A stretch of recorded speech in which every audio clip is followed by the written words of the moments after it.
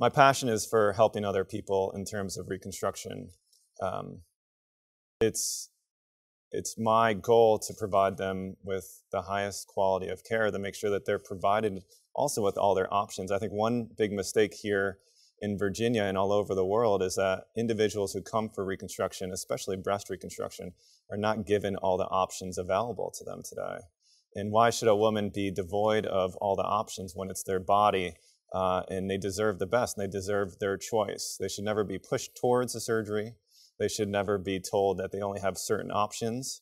All options should be available for every woman because the breast cancer journey is number one, most emotional. And number two, it's a large part of who a woman is. It's a very personal thing.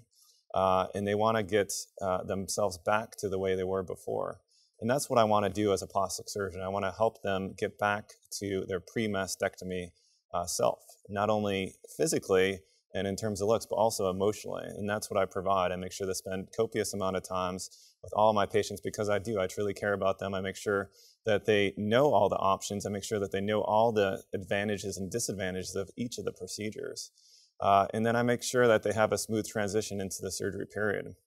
And it's through all these avenues, especially in the post-operative course as well, to know that I'm there with them through the process, that I'm not just a surgeon. I'm there as a team member. I'm there as someone that's personally involved in their care and also personally involved in their lives. I get to know many of my patients very well, them and their families, and I feel a strong rapport with them. And it's important for the breast reconstruction process and breast cancer process in general to have that type of community and that type of relationship with their surgeon. And it's not only that personal aspect, but it's also my expertise in terms of surgery, why I think patients come to me throughout all over the East Coast is because I provide that personalized care. And then I also provide my expertise with over 10 years of plastic surgery and reconstructive surgery techniques.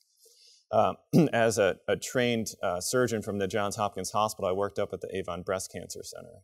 And at the Avon Breast Cancer Center, I performed all the different avenues of breast reconstruction. This involved the most cutting edge, especially microsurgery techniques, to be able to provide excellent results after post-mastectomy.